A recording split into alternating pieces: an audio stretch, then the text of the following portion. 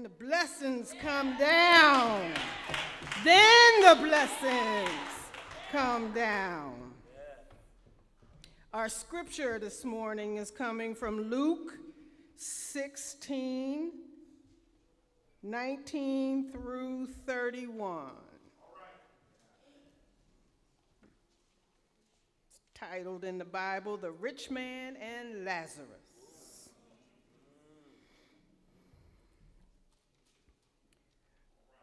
There was a rich man who was dressed in purple and fine linen and lived in luxury every day.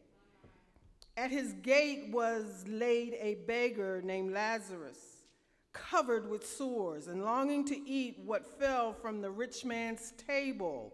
Even the dogs came and licked his sores. The time came when the beggar died, and the angels carried him to Abraham's side. The rich man also died and was buried. In hell, where he was in torment, he looked up and saw Abraham far away and Lazarus by his side. So he called to him, "Father Abraham, have pity on me, and send Lazarus to dip the tip of his finger in the water and cool my tongue, because I am in agony in this fire." But Abraham replied, "Son, remember that in your lifetime you received your good things, while Lazarus received bad things. But now he is comforted here, and you are in agony. And besides all this, between us and you a great chasm has been fixed, so that those who want to go from here to you cannot, nor can anyone cross over from there to us." He answered, "Then I beg you, Father, send Lazarus to my father's house, for I have 5 brothers. Let him warn them so that they will not also come to this place of torment." Abraham replied, "They have Moses and the prophets. Let them listen to them." "No, Father Abraham," he said, "but if someone from the dead goes to them, they will repent." He said to him, "If they do not listen to Moses and the prophets, they will not be convinced, even if someone rises from the dead." May the Lord add a blessing to the reading and hearing of his holy word.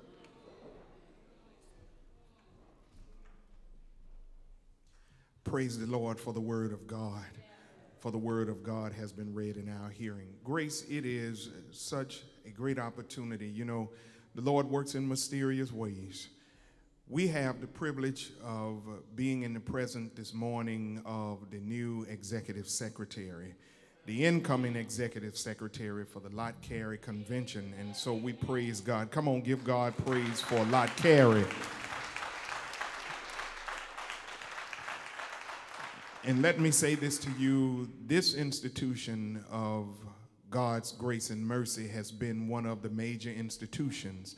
Grace has, and I'm speaking even before me, but you have been one of the institutions, one of the churches who have given so freely and so lovingly and so heartedly to make sure that missions continue to happen in Lot Carey. So we praise God for that. Praise God for your giving all the way back from the early 80s all the way up to now. You are one of the leading churches that's a part of making missions happen at the Lot Carey Institute and Convention. So let's give God praise for that. Amen.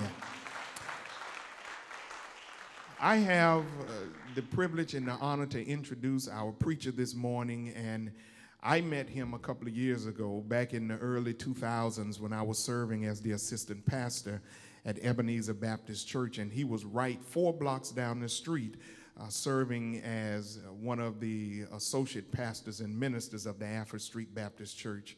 Grace, we have with us this morning none other than the pastor, Reverend Dr. Emmett Lafayette Dunn.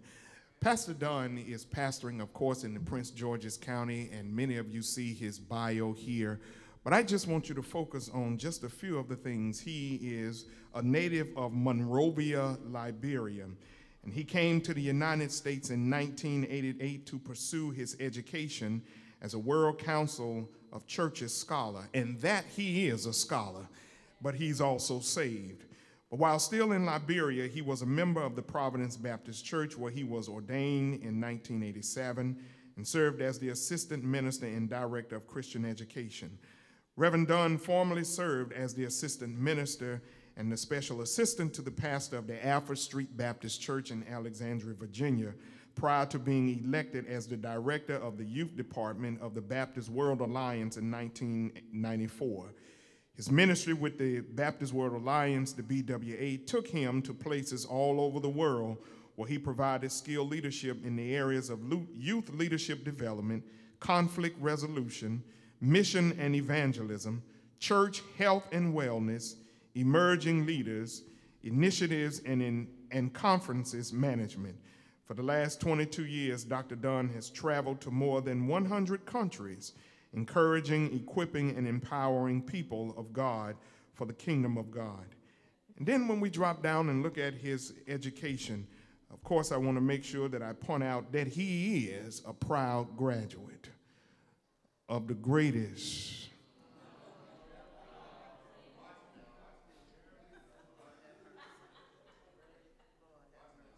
School of Divinity, Howard University. There you go. There you go. There you go. Sister Williams, is John downstairs? Amen. John Williams is a graduate of Howard too. All the Howard graduates, raise your hand. We even got some up top. So Dr. Dunn, you're among some community folk here. HU, you know? Amen. But we certainly give God praise for him. His theology degree from the Liberia Baptist Theological Seminary in 1986, and of course, graduate certificate of work and accomplishment from the Protestant Episcopal Seminary in Virginia, a Master's of Divinity degree from Howard University School of Divinity, and those are just to name a few, along with honorary doctorate and a conferred doctorate and earned doctorate. Grace, I'm going to ask you that if you would reach your right hand towards this preacher and repeat after me. Preach, preacher, preach. After our choir comes with a selection, we welcome to this pulpit none other than the Reverend Dr. Emmett Lafayette Dunn, the new executive secretary of Lot Carey. Hear ye him as he preached the word of God. Praise God. Amen.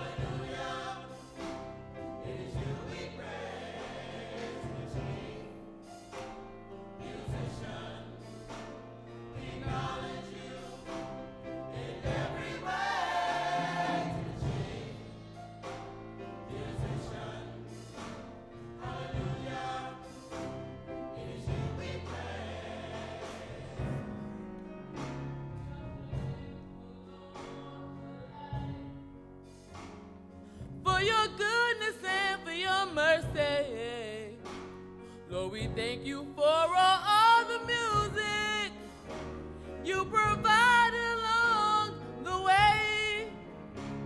We can never fully pay you, Lord, for all the good you have done.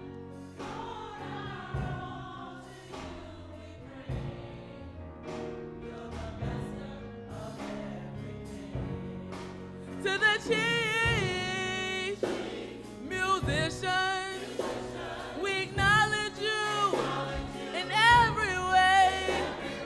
You're the chief musician. Hallelujah. It is you we praise. To the chief musician, we acknowledge you in every way. You're the chief musician. Hallelujah. It is you we praise.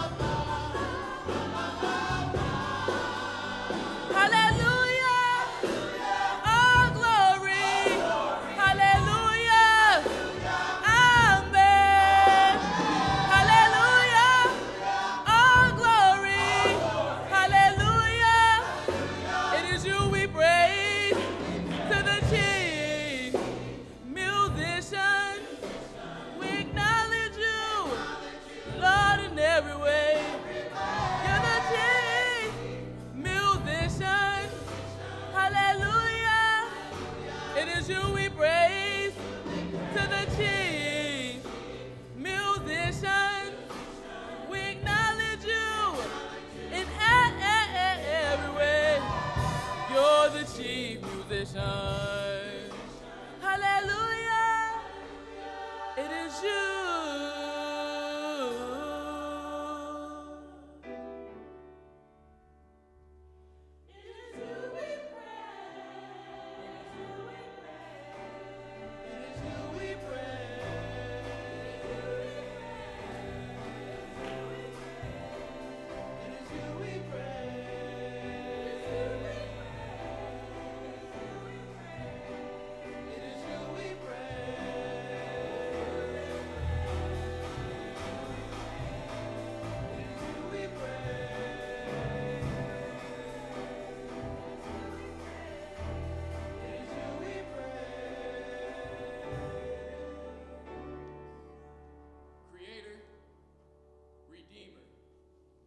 Matchless name we praise you.